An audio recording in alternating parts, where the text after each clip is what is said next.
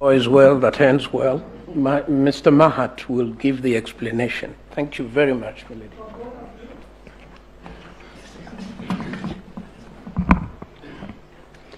Your Ladyship, Madam Chief Justice, Deputy Chief Justice, and Associate Justice of Supreme Court, I wish to respond to three very quick issues that were raised by my learned colleague, Ms. Julie Soweto.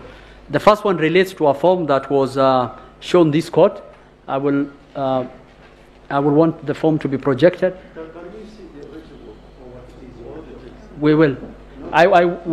Whatever that was projected from the portal, that is what we want the court to see. What Ms. Julie Soweto showed. You could go, please go to Jose Camargo. I want to produce to the court the original form 34A. It's okay. Yes, you can see. It's okay.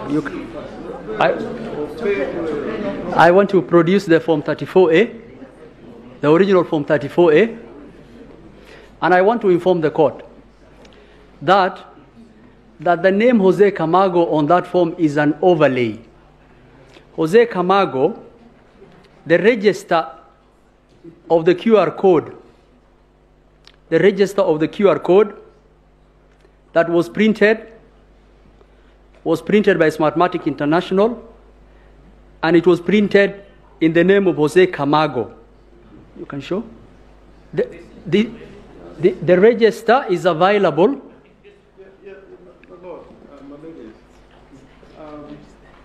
We were very patient the way Mr. Mahat addressed the court earlier.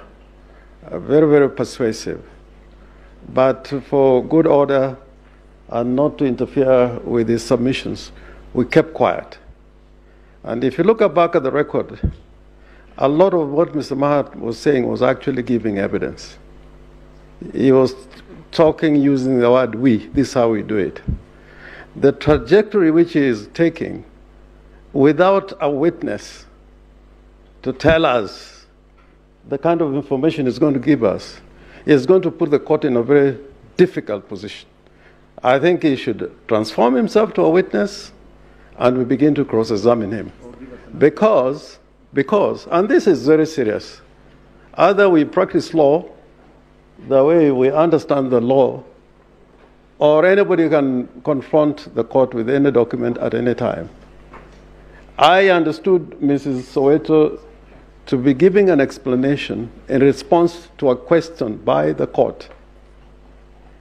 And similarly, Mr. Mahat was responding to question by the court.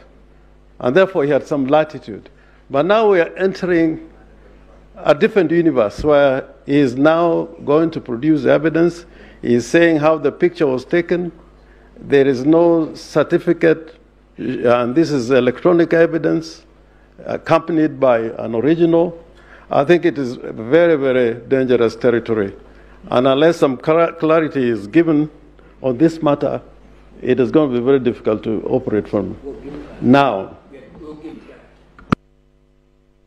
My lords, what we are trying to do is to show you documents in our own affidavits in response to documents produced from the bar. Ms. Soweto never produced the document she showed you in any of her affidavits. When we now invite you to look at the original and to make the argument that my learned friend is about to make, that there is a deliberate misrepresentation of what the original document looked like. So we are treated to this attempt to block that fact from the court. This is not a legitimate objection. This is an attempt to interfere with legitimate evidence that is on record. Okay. Let's give it directions, because we'll be here until tomorrow and we don't have this time. Senior counsel. Yeah, just one point. And I'm normally very quiet, and I continue to be very quiet. But the good professor has misunderstood Ms. Soweto completely. it is not this document which is in question. It's the way the interference is being done, how this document is changed to another document twice or three times. I think the good professor will be doing a good service to the court, and if he is good coming to court with clean hands, he should first of all say, Mrs. Soweto, what Mrs. Soweto showed us today is not in their portal. That is the starting point. Isn't that exactly what that is the starting point. Bear with us, Senior Counsel. We've come thus far with a lot of discipline and dignity and respect to the court. The reason why we are here, and you saw us take a lot of time to reflect on the application that was made by, I think he started with Mr. Katwa, Keegan, Mr. Kirago, and Mr. Ngatia. We resisted until we established from the pleadings that we have that these are new forms, and indeed they are entitled to respond to them. So please, if you can just respond without taking us into anything else, just respond to those new forms, because they were not part of the ones that we have before us. We established that.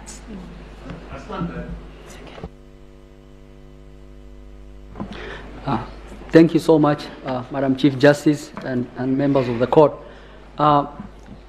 The difficulty we were facing in thinking about this, an allegation has been made as relates to this form, and there's an overlay of someone called Mr. Jose Camargo. What we were trying to show the court that this is an overlay document, and we wanted to actually show the court where this document from Jose Camargo has come from.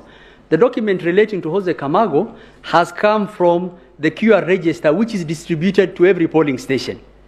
And that document is even in the possession of this court. If you look at the scrutiny report, the QR documents are there. So what happened? Apio took an original Form 34A, he had the QR register, and he took a picture of it. What is the evidence that is being given in this court? That someone called Jose Camargo is interfering with this. And the point we want to make to this court is that if you look at the scrutiny report and if you look at the QR register, which is in those boxes, you will actually find the name of Jose Camargo on the register that has been printed. We've also produced the original Form 34A. We've come with the receipt.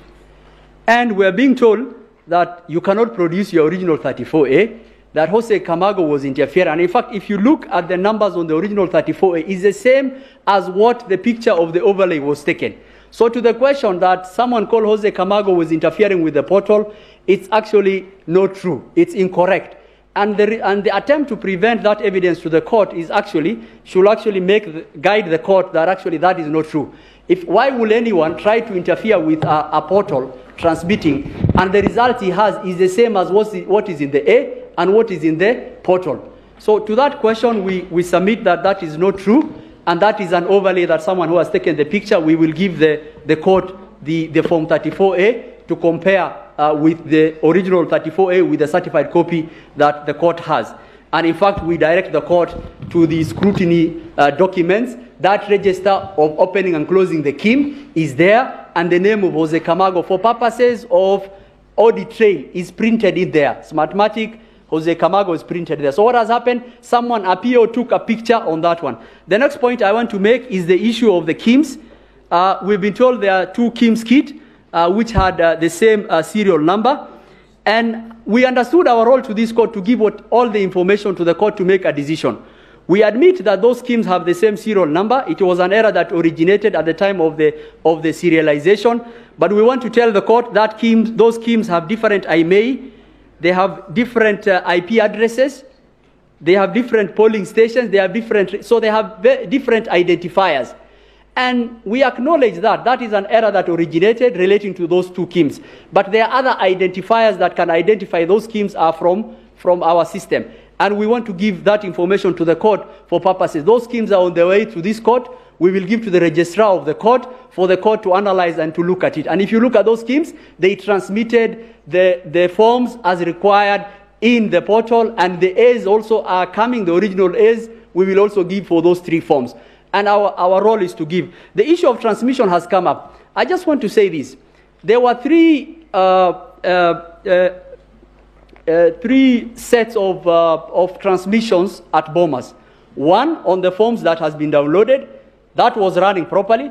The second one related to the constituencies, that was continuing. The one which had stopped was the one on the tally. And the reason it stopped was, for 3 days, we had only verified 50 arrows. The process became clogged. For you to be able to transmit to the announcement, verification had to happen, then announcement happens. That means that those arrows have to be stopped, because verification cannot happen as announcement is happening. We will be running numbers that have not been announced yet. So because of that, and because of the audit, forensic audit that most of the agents were recommending, we had to stop that process to give verification a chance. There was nothing malicious about that. For those few remarks, Your Ladyship, I stand guided. Thank you.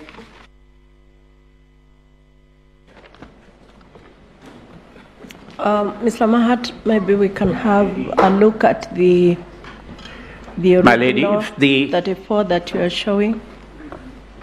Sorry, my lady, Chief Justice, if the form can be handed over to the court.